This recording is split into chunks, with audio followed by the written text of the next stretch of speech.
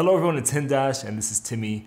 Today's video is one of my most requested videos ever. I always get comments about this.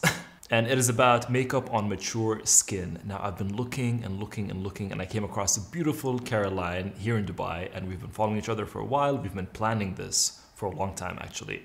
And this is the look that I created. I really wanted to emphasize her beauty and just enhance what she already has. I mean, she is stunning. So this video is all about enhancing what you have, really perfecting what you're born with. So if you guys enjoyed this video, please don't forget to subscribe to my channel and leave me a comment and a thumbs up, and I will see you guys in the next video. Bye.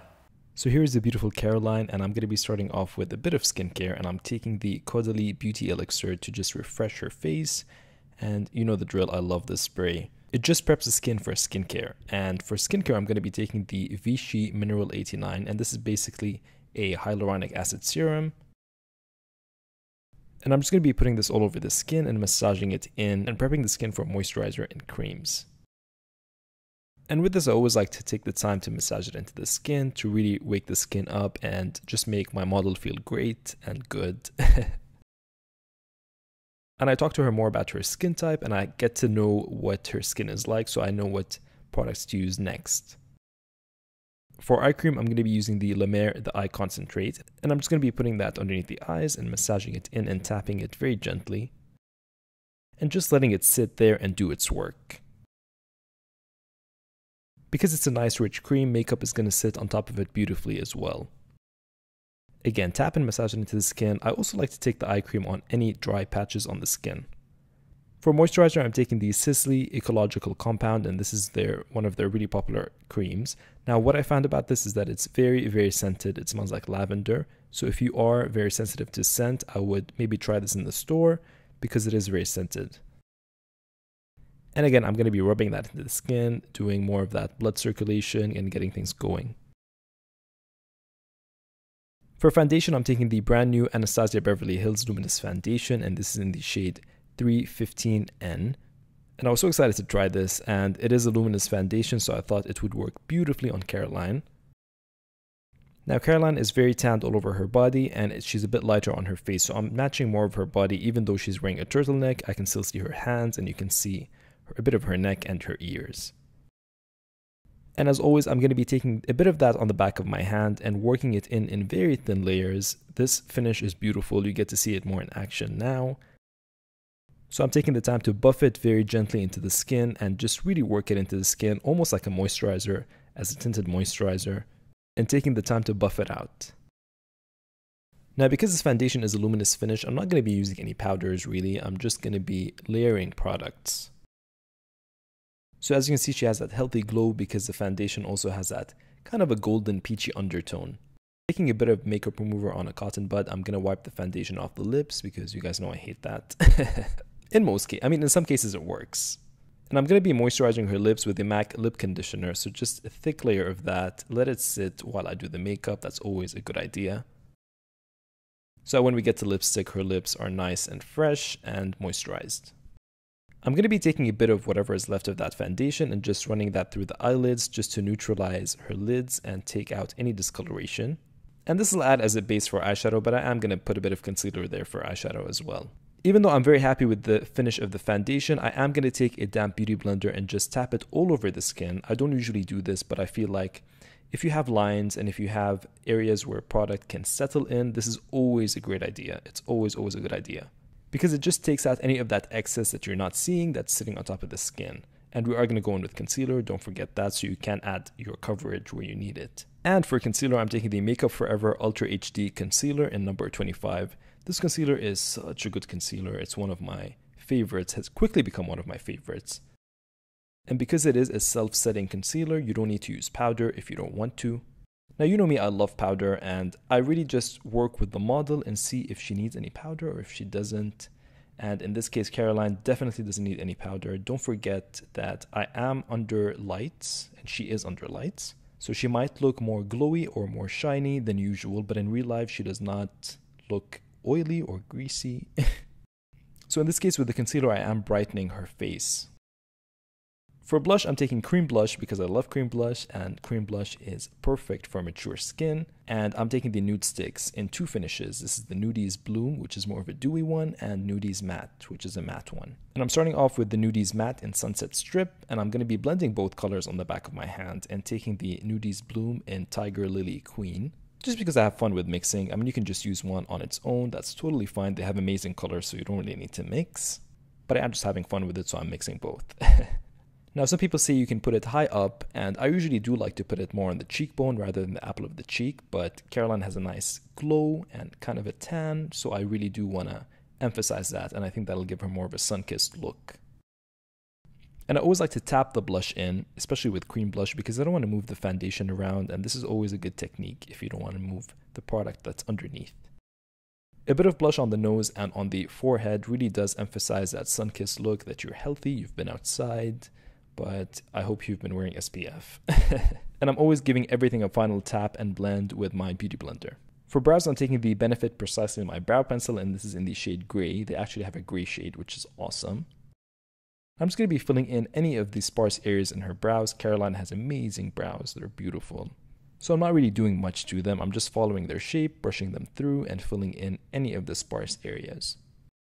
She told me her brows aren't the same shape and they're not even, and I told her that everyone's brows are like that pretty much. And it really doesn't bother me. I don't really go crazy on having the brows look the same because I feel like it just adds that character to your face, and your brows are always going to be a bit different anyway.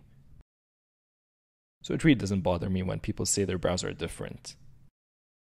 For brow gel, I'm taking the Anastasia Beverly Hills Clear Brow Gel. This is one of my favorite brow gels. I don't like a lot of tint in the brows. Again, it depends on whether you're very fair and you want to add more volume, then tint is great.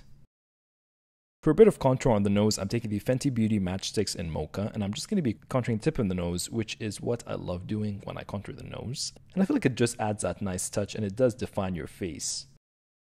And a bit on the lower lip and top lip, just to add more definition, and on the chin as well. And blending that with the brush and taking a bit on the brush if you feel like you need a bit more, and just buffing everything in. To prime the eyelids for eyeshadow, I'm taking a bit of that Makeup Forever concealer again, and just very lightly tapping it and blending it on the lid. Remember, nothing crazy. You don't want to go too heavy on this or it is going to crease, so you want to just do a light layer and blend it outwards. For eyeshadow, I'm going to be dipping into this beautiful Sigma palette. This is called the Enchanted eyeshadow palette. And it has a lot of really nice cool tones. And I want to do cool tones on Caroline because I feel like it's going to complement her gray hair beautifully. And it's not going to really clash if I do something very, very warm. Which again, you can, because you can do whatever you want. But for this look, I felt like a cool tone would really emphasize Caroline's beauty. So I'm dipping into the cream shade just to set the eyes all over, and dipping into that pink shade just to add a bit of warmth in the crease, but it is kind of a cool pink, so it's not going to add that crazy warmth. It's going to complement her skin very well. To deepen the crease, I'm going to be dipping into the taupe and the pink just to emphasize that even more and to add a bit of a contour. And slowly building those layers of depth and intensity. And then using that taupe alone to add more intensity. So I'm building up layers in terms of lightness. I start very light and then I build to the darkest shade, which is going to be the brown. Focusing on the outer V and the crease. And to emphasize all the shadow work that we've done, I'm going to go in with the light cream again on the center of the lid. And that instantly makes all the dark shades we put in the crease pop even more. Now I'm going into that brown and using it as an eyeliner, as a base, and winging it out, and again focusing on that outer V. And especially with more mature women, you really do want to emphasize the eyes and make them look lifted and beautiful, but you have to work with those layers, because the results are always going to look better if you layer and take your time. And don't be afraid to get all the way around, just make sure you control the thickness. So as you can see, just adding that brown as a liner really emphasizes her eyes and makes them pop and look more lifted and open. And to make sure nothing's very harsh, I'm going to take that blending brush again and just blend all those layers because I am going to go in with the final liner. To frame the eyes, I'm going to be taking a bit of mascara, and this is the Lancome Hypnose Drama. I'm just going to be coating her lashes, and Caroline's going to be doing the rest of the work because she can really get in there. And once she has mascara on, I can see what I want to add and intensify even further. So I'm taking a bit of those pinks underneath the lower lash line with whatever is left on the brush. So it has a bit of that taupe and a bit of that pink and brown. But very softly just smudging everything. And I thought it would be really nice to add a bit of that shimmer on the center of the liner, because I know some mature women tend to really freak out about shimmer, but you can do it in very strategic placements. You can do it all over if you want. I love shimmer, so you can do whatever you want. But this is a nice way to wear shimmer in a very subtle way. Next for a highlight, I'm taking the Charlotte Tilbury Hollywood Beauty Light Wand, another cream, and putting that on the high points of the face. Now I found that this with the foundation didn't blend that well for some reason. I tried it with the beauty blender and then I did it with a brush, but something about it just really couldn't blend that well. So I think next time I might just use it off with a brush or just go in with another cream. But I did end up putting that Nudestix cream blush on top of it again, and it did seem to help. Do you think I was going to do this video without my NARS Mambo eye pencil, my eyeliner that I love? I'm taking a bit of this just to define that brown shadow that I've done, just to add more intensity. And this is my favorite eye pencil ever. It's that beautiful chocolate brown, it works for everyone, and it's very, very flattering. For lip liner, I'm taking the Charlotte Tilbury Pillow Talk Lip Cheat. And I'm going to be lining her lips all over, and I feel like I need a bit more of depth. So I'm taking the MAC lip pencil in Spice. And I'm just going to be going over the edges only and making sure that I overdraw the lips in a very natural way. So this just gives us more definition. And I love how that looks. On top of that, I'm taking the MAC Love Me lipstick in Très Blasé. I don't know how to speak French, I'm sorry.